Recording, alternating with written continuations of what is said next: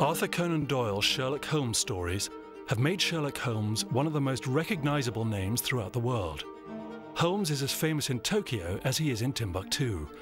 But who on earth is he, and why is he so famous?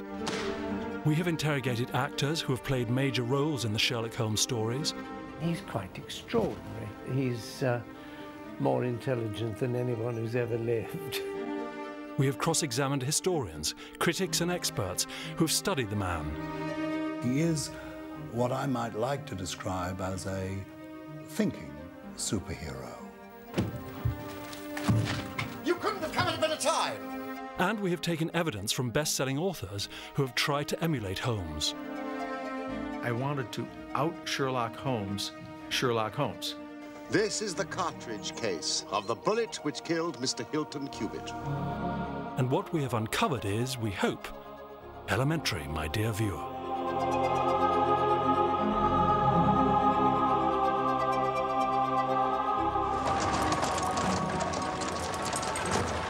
I've always loved the Sherlock Holmes stories. I've even acted in a Sherlock Holmes movie, and I've become more and more fascinated by the man behind the myth. Mr. Holmes. Mr. Stapleton. I'm pleased to make your acquaintance at last. You interest me very much. And this is my chance to find out more. Sherlock Holmes is the greatest detective who ever lived. Except, of course, he never lived. This is the house that Sherlock Holmes never lived in, for two reasons. One, because he never lived, of course. And the other, although this is called 221B Baker Street, it is in fact 239 Baker Street.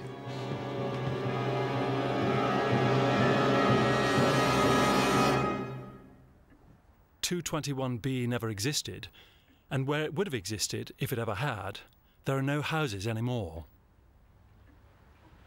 But since Sir Arthur Conan Doyle gave his fictional creation an address in Baker Street, and he certainly knew his London, this is probably the kind of house that he had in mind. And the choice of Baker Street was important for establishing the character of his hero. I think it's essential that Sherlock Holmes is in the city, the new London, you know, the new metropolis, the industrial London. Baker Street, well, it's not quite respectable. It's sort of where it positions him socially and professionally in roughly the right place, I think. 221B. Hardly an address to inspire confidence. That area around Marylebone wasn't terribly smart in those days. It says something about his sort of rather unguessable class position. For the last 17 years, this has been the home of the Sherlock Holmes Museum, and it's laid out as best it can be to be a faithful facsimile of that fictional home. So it's from somewhere like this that the legend of Sherlock Holmes emerged and has been entertaining viewers and readers ever since. They're almost the oldest fiction that you can give to a child without having to say, oh, there's some boring bits in there. The first story I read was probably one of the most frightening, and I shouldn't have ever read it because it gave me nightmares. Believe it or not, I'm getting a chill right now thinking back to when I read that book. He was very good at making the flesh creep and producing this atmosphere of evil.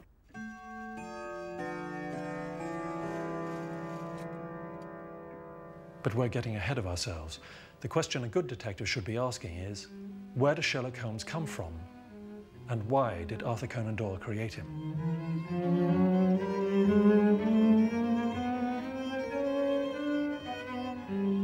Conan Doyle was born in Edinburgh in 1859 into a distinguished and creative family with literary connections. But it was a family with a problem.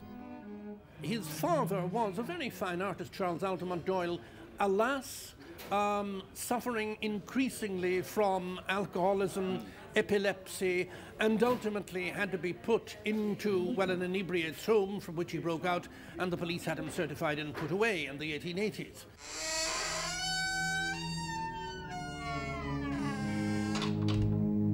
The home life of the young Arthur was blighted by his erratic and occasionally violent father. A solution had to be found. clearly his childhood must have been fairly lonely. He was sent down to the Jesuits in Stonyhurst at a boarding school, and they were agreed to keep him on during Christmas holidays and so on. This is Stonyhurst. It's still a Jesuit boarding school, but the regime here, 100 years ago, would have been a lot harder than it is today. And it would not have been any easier for the young Arthur Doyle spending Christmas here alone, 200 miles from the mother he loved. A boyhood almost without mother or father. At Stonyhurst there are several clues.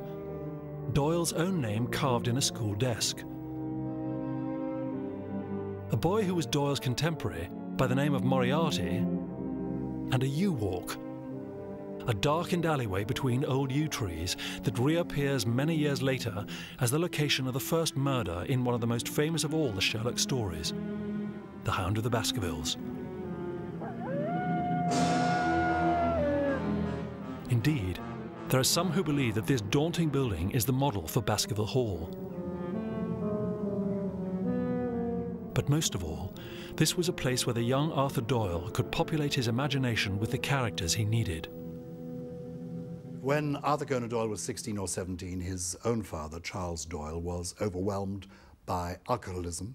He ended up in a lunatic asylum, and yet Arthur Conan Doyle created this extraordinary character who is the reverse of all that.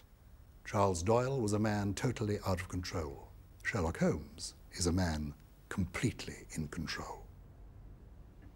Coming up, we'll discover that it wasn't until Arthur Conan Doyle left Stonyhurst that he found the real inspiration for his famous creation.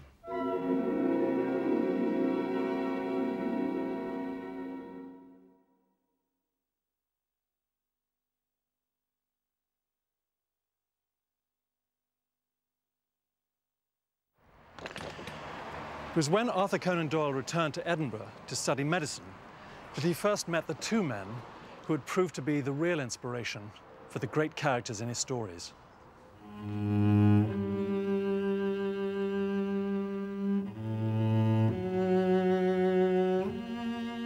And I used, as a student, to have an old professor, his name was Bell, who was extraordinarily quick at deductive work.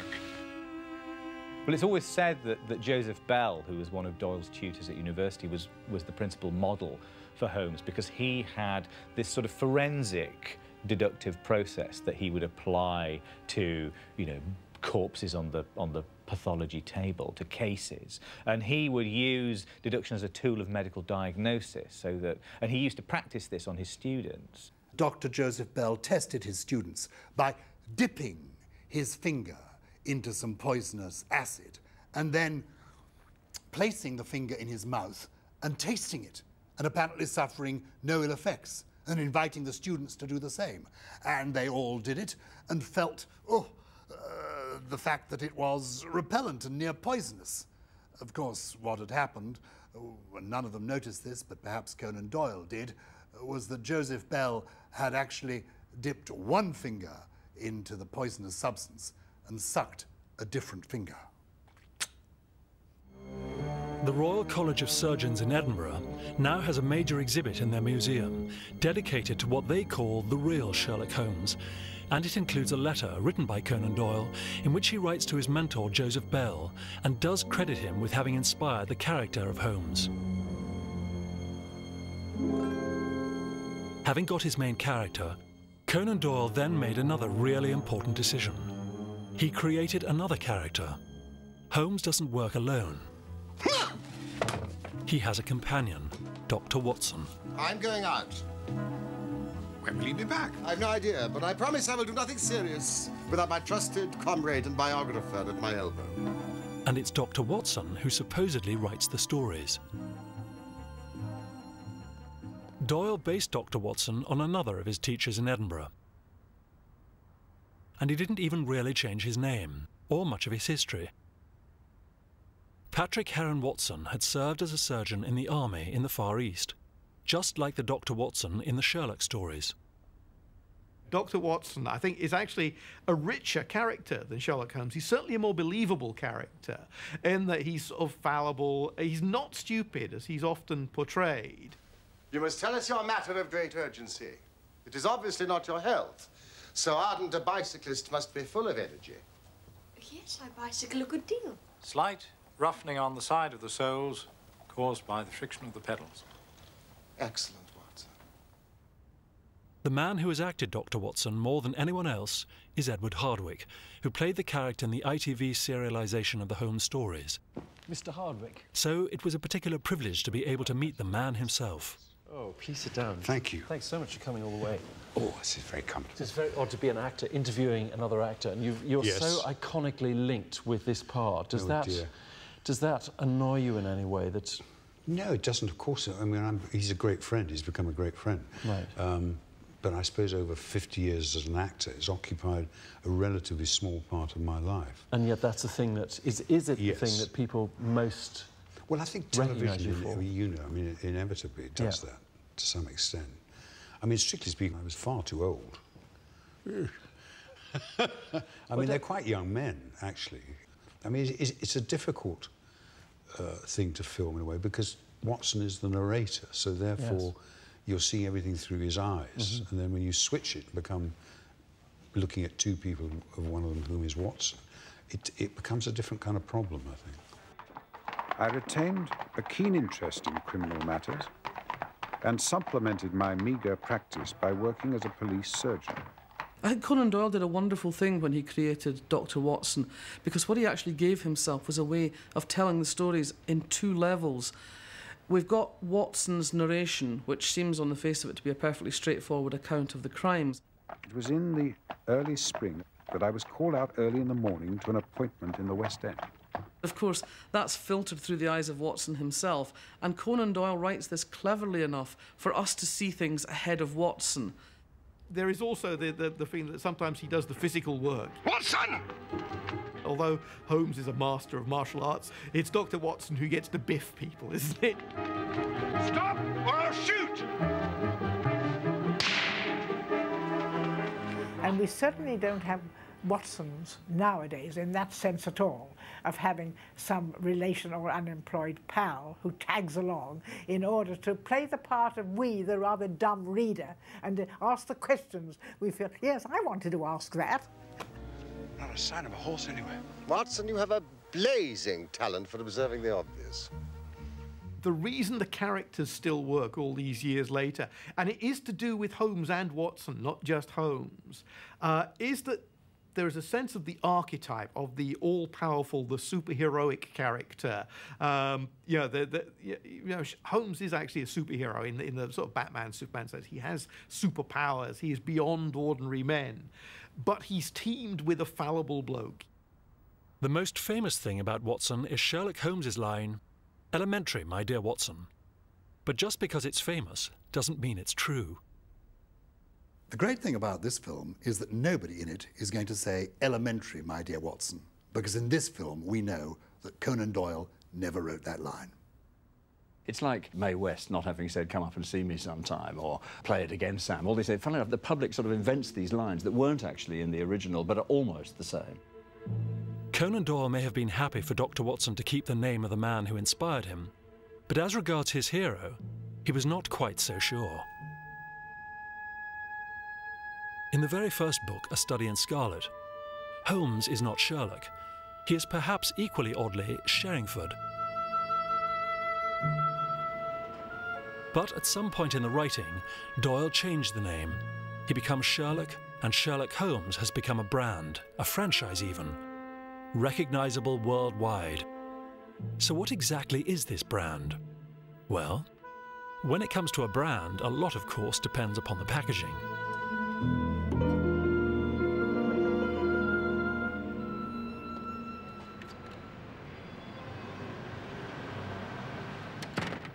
Well, the problem, I think, with playing Sherlock Holmes is that you have to look right to start with, according to the descriptions in the books, in the stories.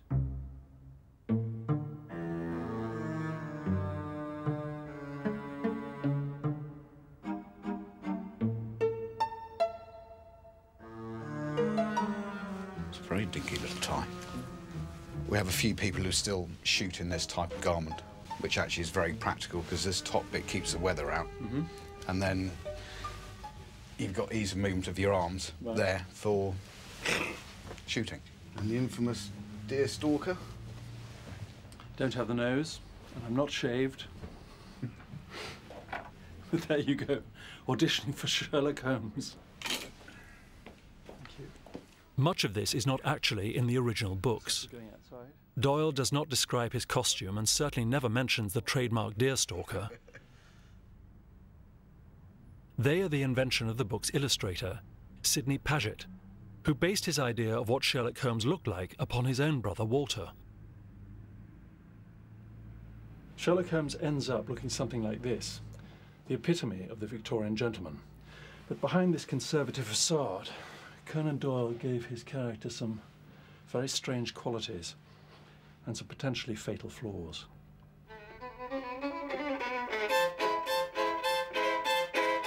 To the casual observer, Sherlock Holmes might have seemed like a member of the establishment, but further investigation reveals that he was anything but conventional. What's breaking the tape? And in some ways, anything but heroic. He has weaknesses. He has blind spots. He finds relationships with other people difficult. He finds relationships with other men not always easy. He finds relationships with women almost impossible. Thank you. And he has this weakness, and Conan Doyle would have seen it as a weakness, for cocaine. I can strongly recommend a 7% solution of cocaine. Would you care to try it? Holmes's drug use is an interesting question because at that time, those drugs are rather easy to get hold of. It was possible to buy opium in boots. It wouldn't be like, you know, Juliet Bravo shooting up. I don't think the other superheroes do melancholy. Sherlock Holmes does. He speaks to the dark, melancholy side in us all. But strangely, it is perhaps these very flaws that are one of the most important clues to Sherlock's enduring popularity. If you had a character who was just this superhuman, intuitive machine, who always got it right, who never got it wrong, who never doubted himself, who never experienced any kind of human vulnerabilities or pain, we'd end up hating them. We don't hate Holmes. We love him. We're even prepared to go along with the stories. And quite frankly, some of them are absurd, preposterous, and sometimes not even very good.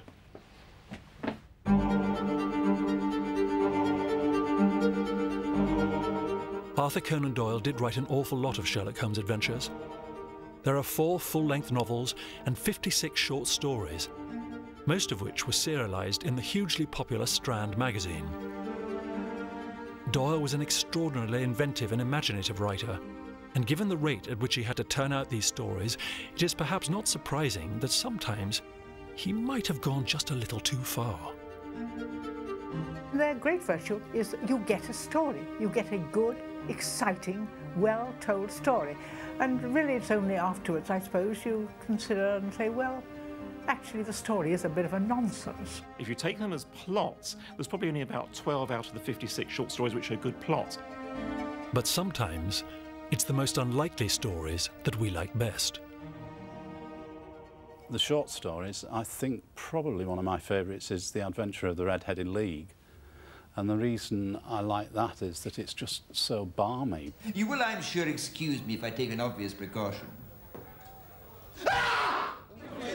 The whole premise behind it, the idea that a bank robber would lure somebody away from the scene of his crime by this elaborate scheme of creating a society that's only open to red-headed people. It's just a ludicrous idea. My personal favourite, and it's not because of my age, is The Adventure of the Creeping Man. It's the story of a man about to marry a much younger woman who injects himself with monkey serum to increase his vitality. It's a sort of Victorian Viagra. But the side effects are less than uplifting.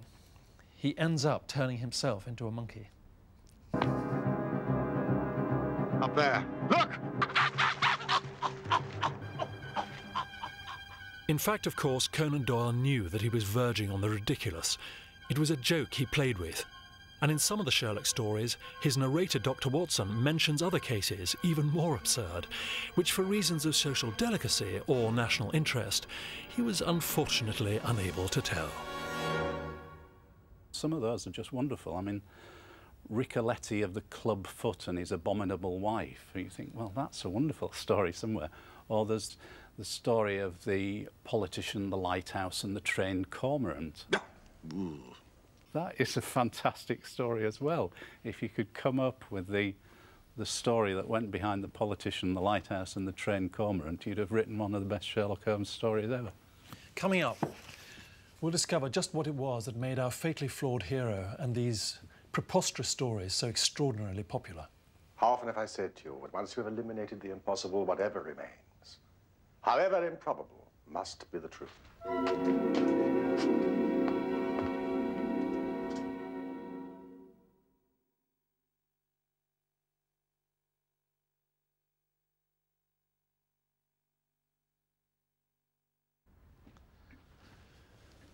I'm one of many actors who's appeared in a Sherlock Holmes story, but only a handful of actors have played the great man himself. I did come up against Holmes, though, in this, The Hound of the Baskervilles, in which I came to a very sticky end. Goodbye, Mr. Holmes.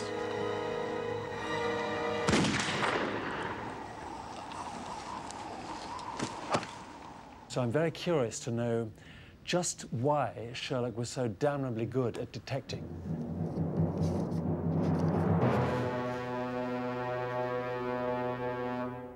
How often have I said to you that once you have eliminated the impossible, whatever remains, however improbable, must be the truth. We admire Sherlock Holmes because he is that thing that we all want to be, a superb reasoning and thinking machine. We want to come into a room, glance at someone and say to them, ah. You have come by train, I see, this morning. You know me, then? No, but I observe the second half of a return ticket in the palm of your left glove. What I loved about the Sherlock Holmes books was that, yes, he had his Webley pistol, and yes, he knew fisticuffs, but he fought with his mind. I think one of the intriguing things also about Holmes was there a sense in which he was the first forensic detective. He was the first one who examined things in a sort of scientific and logical and precise way. Wilson, the vibrations! Holmes is undoubtedly the pioneer of forensic science. Conan Doyle obviously read his journals. He knew what the latest thing was, and he made Holmes do it.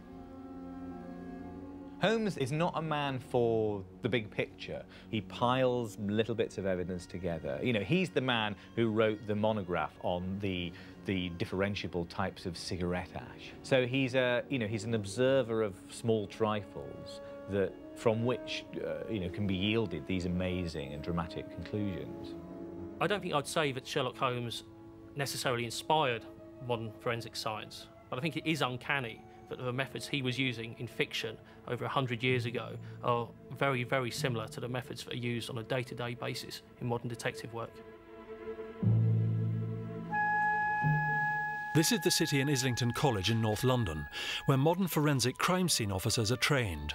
And here, they are happy to pay homage to Sherlock Holmes. The scene that the training officers are about to process here is inspired by the murder in the very first Holmes story, A Study in Scarlet. Okay, briefing details are a police officer has attended at this scene following sounds of disturbance. Okay, the house is empty, it's a deserted house. But he's looked through the windows and he's seen a deceased male on the floor. That's all the information we have so far about that. Okay, the paramedics come and declared life extinct. Okay, so you don't need to worry about that. Okay, so we want you just to go and process the scene as you would. Any questions, or if you need any additional equipment, give us a shout. Okay, great. Gonna skid around on this floor.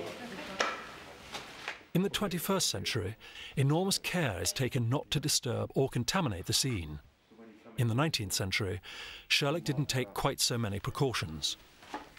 What's that you've got? Cigar ash, Mr. Lestrade. Lucy, there's something on the wall here, in a blood-like substance. What do you make of that, Mr. Holmes? Written in blood, eh? Rach? Yeah, exactly. He was about to write the female name, Rachel. It's not a commonly used word, is it? We don't even know if it is a word. Don't know if it's a name or... And while I remember, there's a ring.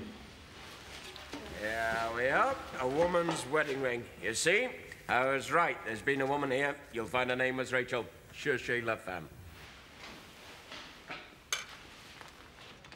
Whatever the difference in costume, Holmes didn't have a white paper suit in his wardrobe.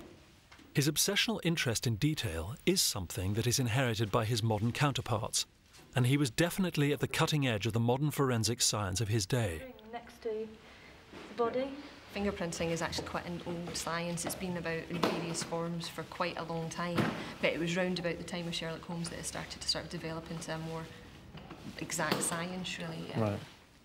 In the original story, the police are confident that the evidence all points one way. You mark my words, Mr. Holmes. When this case is cleared up, you'll find there's a woman named Rachel up to her neck in it somehow. Having carefully collected all the evidence, what do the modern Sherlocks deduce from this scene? Okay, Karen. So who did it? I think at this stage it's very difficult to say and make those kind of decisions, to be honest, that we need more. That's why you need Sherlock. Yeah, we definitely need Sherlock Holmes would have decided instantly. He wouldn't be faffing around and taking as long as you guys have. There has been murder done, and the murderer is a man. He is more than 6 feet tall. He wore coarse, square-toed boots and smoked a Trichinopoly cigar. His face is florid, and the fingernails of his right hand are remarkably long. He came here with his victim in a two-wheeled cab, which was drawn by a horse with 3 old shoes and 1 new one on its off foreleg. These are just a few indications, but they may assist you. Good day, gentlemen. As we're collecting clues in our study of Sherlock Holmes, it's worth remembering here that Holmes is not a policeman. And although Sherlock often works alongside the police, he doesn't have a very high opinion of them.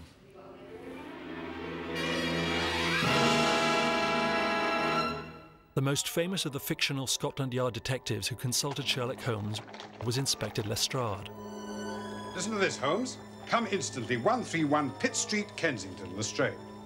What's it about? The depiction of the police in the Sherlock Holmes stories, which was very influential. I mean, policemen were idiots in detective fiction for a good 50 years thereafter because of the way Lestrade is presented. Well, then, I would like to keep this photograph found in the dead man's pocket. Oh, Mr. Holmes, that might be a vital clue. Just it is. Otherwise, it's of no interest to me. He's not presented as inept. Good luck, Lestrade. In fact, Sherlock Holmes says that he's the best of a bad bunch. What the reason they're dismissed is that they don't solve the mystery. In the world of Holmes and Watson, solving mysteries is the important job. And only the inspired outsider, unrestricted by the bureaucracy of the police manual, can really resolve the problems and deliver true justice. What do you want? Justice. I think perhaps with Sherlock Holmes, more than any other character there's ever been before or since, there is a theme of good and evil that prevails through the books.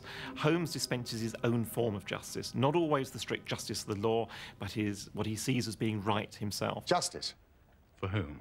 No, we are not partisan. Holmes is not the agent of the police. Holmes is not an agent of the state. He makes his own moral judgments. We just want to see justice done, that is all. Sherlock Holmes sometimes takes the law into his own hands. I mean, he lets murderers off occasionally. He can be a person who is above the law, who serves, moral law rather than legal law. It is a great responsibility that I take upon myself. He treats the whole thing as a kind of intellectual game, which he's slightly detached from. And at the end of that intellectual game, he seems to decide he's judge and jury as well at the end of the game. You have heard the evidence. Do you find the prisoner guilty or not guilty? No, not guilty. Vox populi, vox dei. You are acquitted, Captain Cook. Holmes is never wrong. He sometimes comes to the wrong conclusions, but he never does the wrong thing. Holmes is certainly very unorthodox, not only in his methods, but also his ends. There are occasions when he allows the suspect to get away. There are times, again, of course, when he's actually killed a suspect himself indirectly. So you, Holmes, were indirectly responsible for his death? I cannot say that it is likely to weigh very heavily on my conscience. Certainly as a police officer, it's not something we encourage. He spends all his time, you know, reuniting estranged lovers, enabling honest young men to get on the right track. A happy ending to a brilliant case. I congratulate you, Holmes. There is a great Victorian paternalism to Sherlock Holmes. There is a real sense that, you know, he will make sure that that good people have happy outcomes and that bad people are punished. That's what he does. The creation of Sherlock Holmes coincided with the birth of the cinema. And Conan Doyle's simple stories of rewarding the good and punishing the bad made Holmes and Watson perfect candidates for the transfer to the silver screen.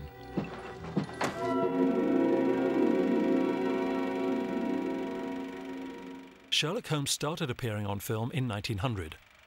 It was a silent movie that lasted only 45 seconds, so it certainly wasn't a story by Conan Doyle, but it was the start of an astonishing screen career. Already by the time his creator died in 1930, there had been more than 100 Sherlock Holmes films, more stories than Doyle had ever written. Since the beginning of his screen career, the character of Holmes has been played by many different actors. Some have become legendary in the role, and everyone has their favourites. I think Basil Rathbone looked more like Sherlock Holmes than any other actor. The greatest Sherlock Holmes, without question, in my view, was Peter Cushing.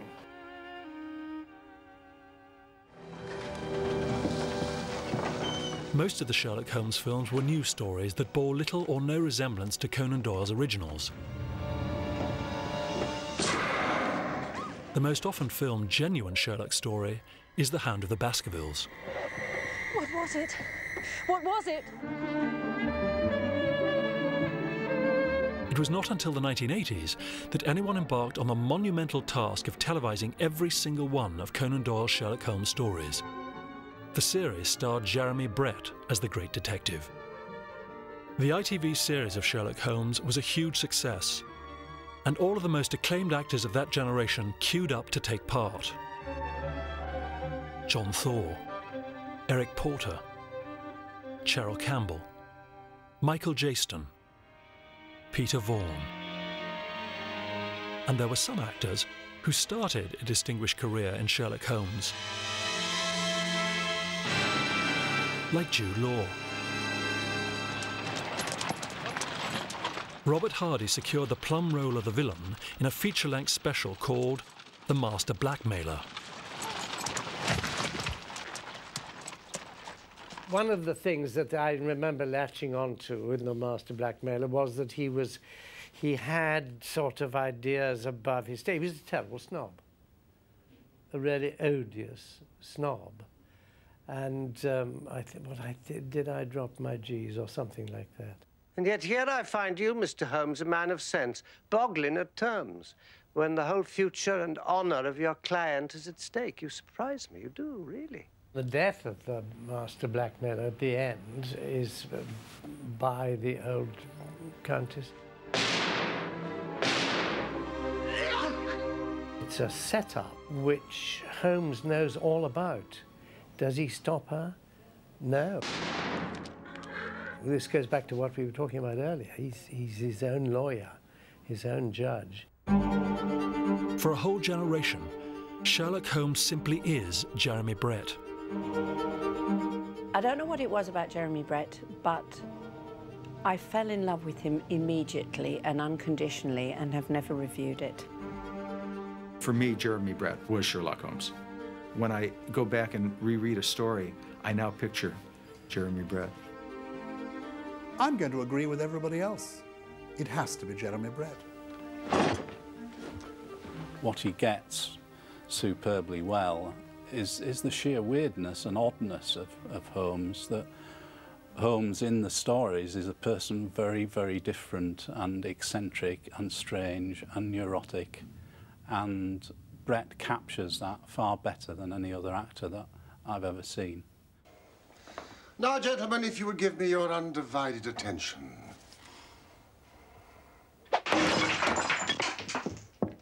You know, he almost seems a kind of vampiric figure. Sometimes he's so cadaverous and he's so white. And, you know, he has that slick back hair. You all right, old man? A witness to Jeremy Brett's extraordinary technique was the man who played Dr. Watson alongside him for so long. I always think Jeremy, for example, brought quite a few things to Sherlock Holmes that maybe Conan Doyle hadn't even thought of. He was able to bring a touch of Edwardian acting onto the small screen, which was right for the character, but an extraordinary feat to do, because he would do the most you know, the director would give him a note and he'd do some extraordinary gesture and you think, can't get away with it, and then it would work.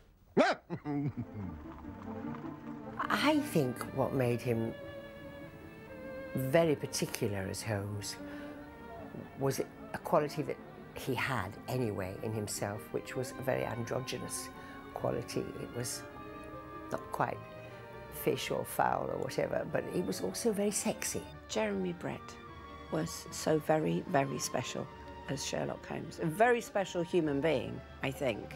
So it was a beautiful marriage between who the man was, his acting skills, and this particular product. I think one of the reasons that Jeremy was so absolutely wonderful as Holmes was because, rather like Holmes's author, he became obsessed with it. Watson, what is the medical term for obsession? I really felt he was Sherlock Holmes. I went to see him after he'd been in his two-man show as Sherlock Holmes in his dressing room, and I think he was opening a champagne bottle with a sword stick. He was still Sherlock Holmes. It was extraordinary. The role of Sherlock Holmes does take people over. I've talked to people who worked at the Midland Hotel where he lived while he was making the Sherlock Holmes series. And they said, well, they used to kind of dread serving him, really, because they just get stuck with Sherlock Holmes for the evening and not be able to escape.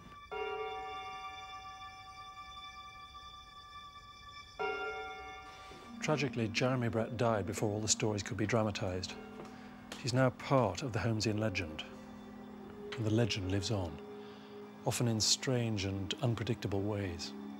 And that is why, as we'll see in the next part, Sherlock has survived all attempts to destroy him.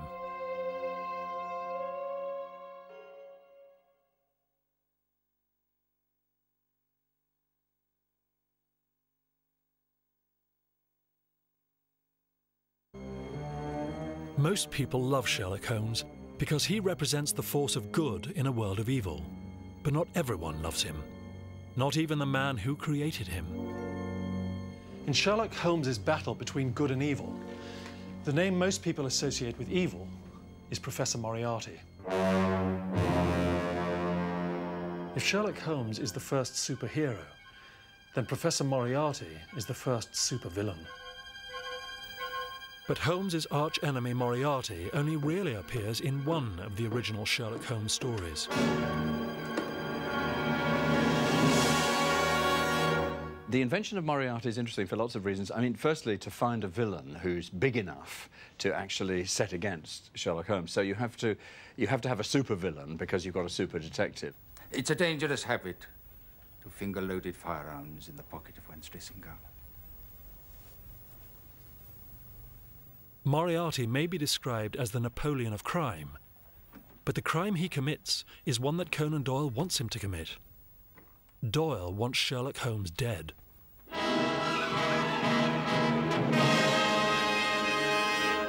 You frustrated me in the affair of the French gold. So it was you behind the Red-Headed League. Conan Doyle's whole reputation as a writer does rest, undoubtedly, on Sherlock Holmes. And yet, of course, in the end, he hated his character. He despised the stories. You stand fast. Absolutely. He really thought that he'd been over-celebrated for the least important part of his literary output. It has been an intellectual treat to me to see the way in which you've grappled with this matter. You occasionally get popular artists who don't want to be remembered for the thing they're really good at. Conan Doyle was really good at Sherlock Holmes stories. He thought he'd get into the history books for writing long historical novels. And he was wrong. In fact, he said that if he had not devoted so much time to Sherlock Holmes, who has tended to obscure, he said, my higher works, my position in English literature would be a more commanding one. Well, one is tempted to say, what higher works? Conan Doyle himself felt that the character, in his own mind, was fairly trivial. So, as everybody knows, he killed Holmes off at the Reichenbach Falls in the clinches of Moriarty.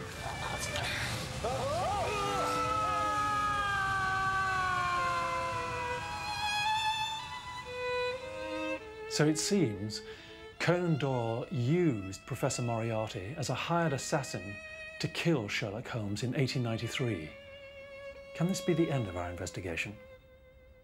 The answer, of course, is no. Such was the public outcry by the readers of Strand magazine. A few years later, he had to bring him back again. And I suggest that he brought him back not least of all because of the financial inducements he was made at the time. Sherlock Holmes's death and return is almost exactly like that whole, writing off an entire season of Dallas as a dream, the kind of squirming you have to do in order to keep your series going, and also in order to take back your mistakes. Watson, do you mind if I smoke a cigarette in your consulting room? There's something wonderfully theatrical about this character who has left the stage forever, reappearing. 1,000 apologies, my dear Watson. I had no idea that you'd be so affected. Is it really you? There may be many reasons why Doyle agreed to the return of Sherlock Holmes, but really he had no choice. By the turn of the century, Sherlock Holmes was part of the culture, an icon, a brand. And 100 years later, the influence of Holmes is everywhere.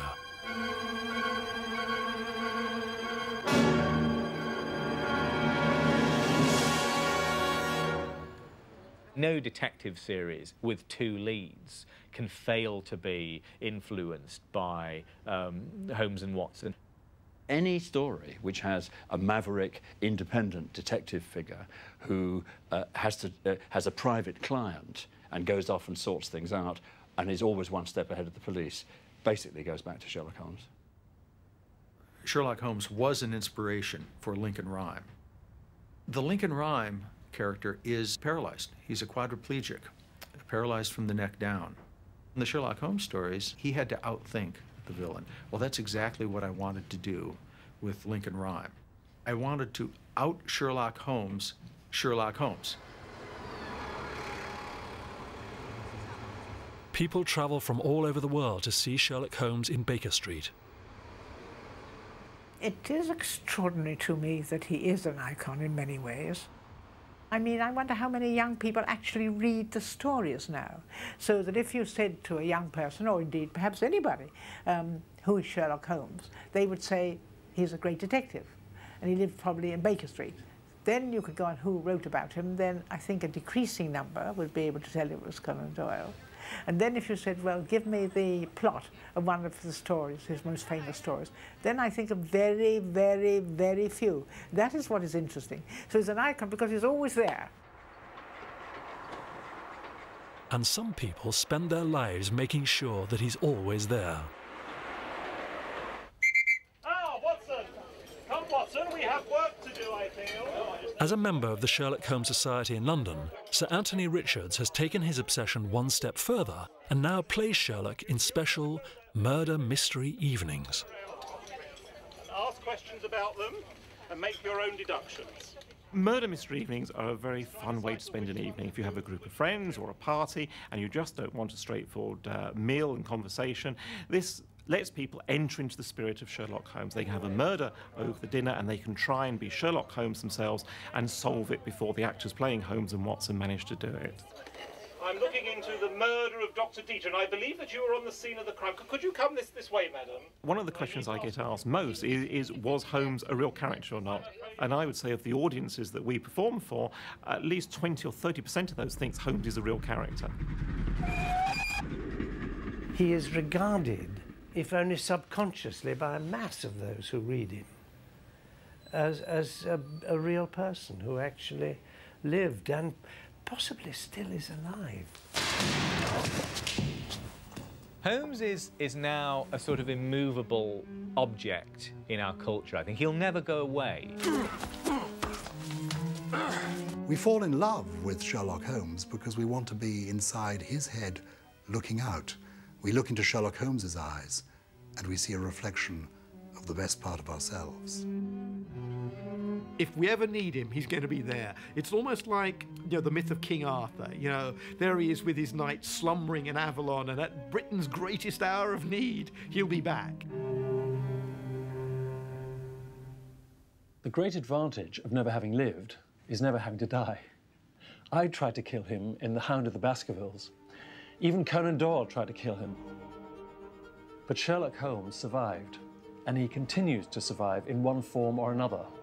And he probably always will.